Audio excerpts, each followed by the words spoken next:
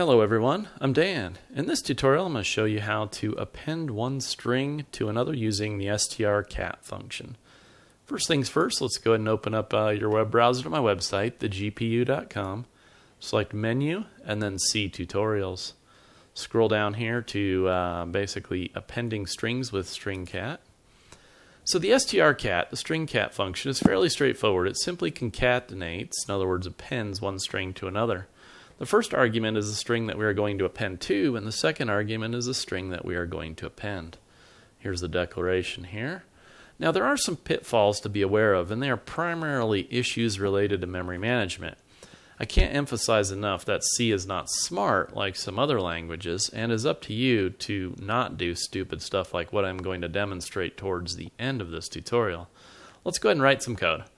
Alright, let's minimize this, and I'm shooting these in 4K now, so if we right click and select New, Shortcut, type in CMD, we end up with some really small lettering here, but I don't really want that. Doesn't matter to me. One way to create a command prompt if you don't already have it, otherwise we can just use search windows, type in CMD, right, and we'll go ahead and open up the command prompt there.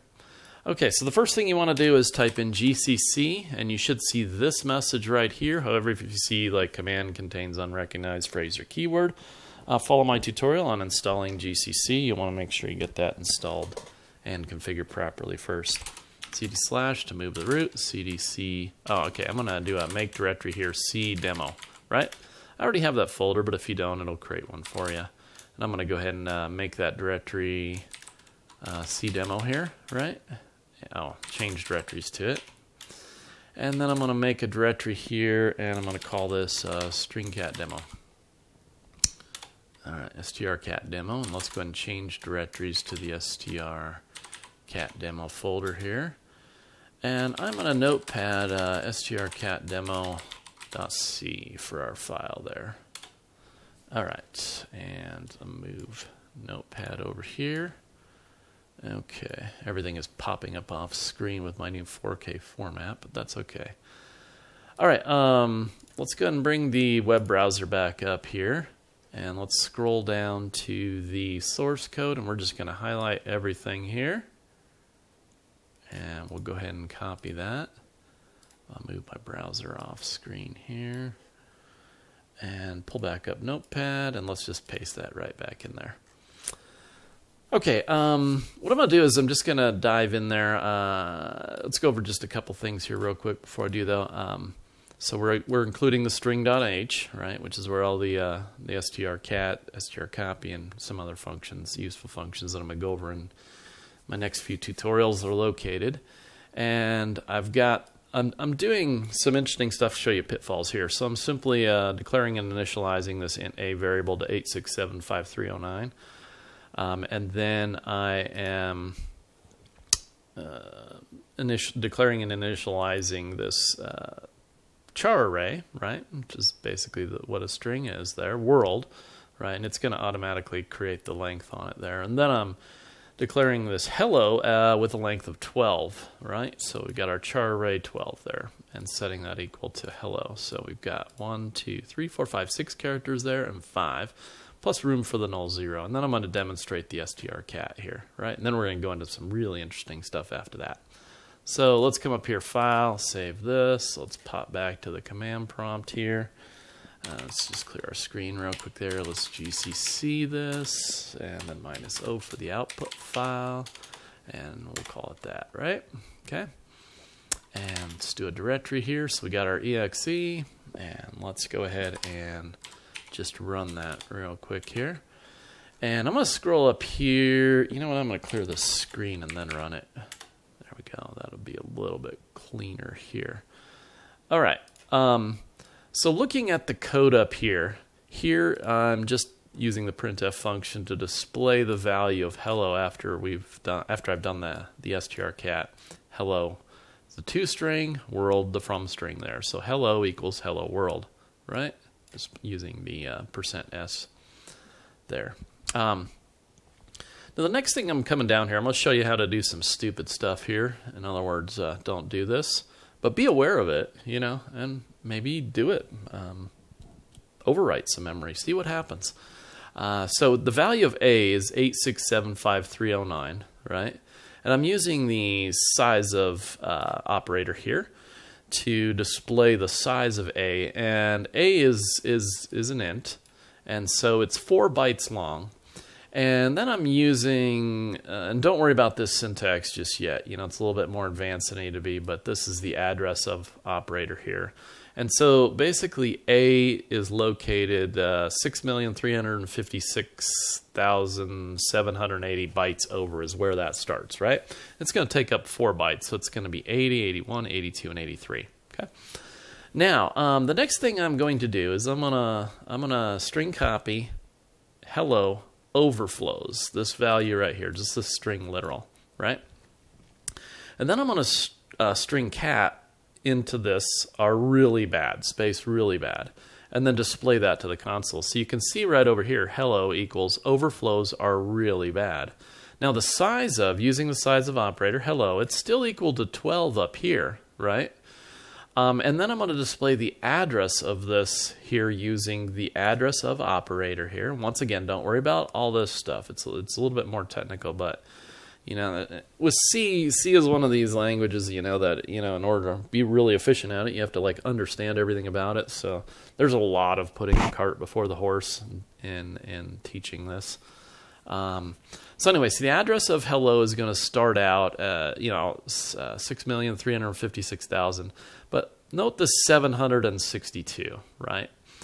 And if it was 12 bytes long, it would basically go from 62 to like 71, right? Of course, 62 is included in that one there, right? And so our next one here that I'm going to demonstrate here is world, right?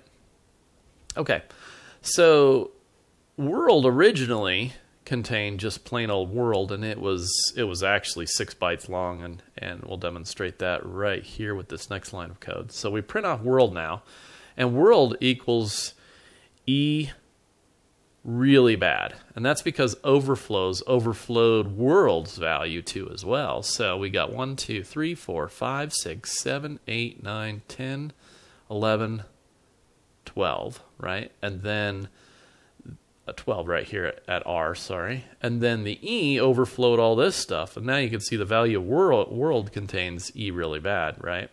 But the size of it is still 6. And the address of world was at 74, right? 774. Okay, so we overflowed world, which is not really too big of a deal. But the A that we have right here now, if we just do the same old printf that we did right up here, you can actually see that A is no longer equal to 8675309. It's equal to this giant value right here, right? So the biggest problem, as you could probably see, is like if you had some sort of a worst case scenario would be a banking app written in C and balances were, you know, adjusted and, you know, overflows that could be really bad. But one of the interesting things that C allows you to do is, though, even though we only have 12 elements allocated for the char array for up here in hello, we can go through all of these 12 elements. As a matter of fact, there's nothing to stop us from going through any number of elements, right? And seeing what's actually in memory well beyond that there. So in the source code over here, you know, technically this would be the end, but why not go up another, you know, 11 bytes, and you can actually see that, in fact, you know, it is actually taking up now a total of, you know, 24 bytes plus the null 0. So it's actually 25 bytes long. And so that's basically what I wanted to make you guys aware of there, is how easy it is to overflow memory, and kind of give you guys like maybe an idea of how, when we declare variables up here, in this particular case, and it's not this way with every, it may not be this way with everything there, but it assigns the variables kind of backwards in memory space there. So in other words, hello got assigned the lowest first in the string of the way the memory is laid out, right? Down here at 62. Then the next one, which was in the order of the code, right? It got the next one, and then the very first one that we did was the furthest up in memory. So that's why this variable was able to overflow this one and this one, right? If this had been first and this had been second and the int had been third, right?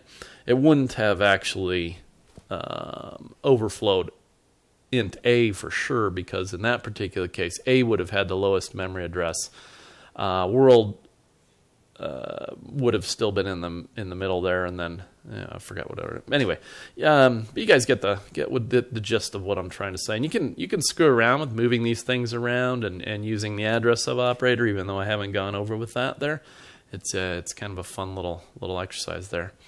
Anyway, I'm going to go ahead and minimize that, and that pretty much does it for this tutorial. Stay tuned for my next few tutorials, where we'll talk a little bit about string manipulation. Take care, and thanks for watching.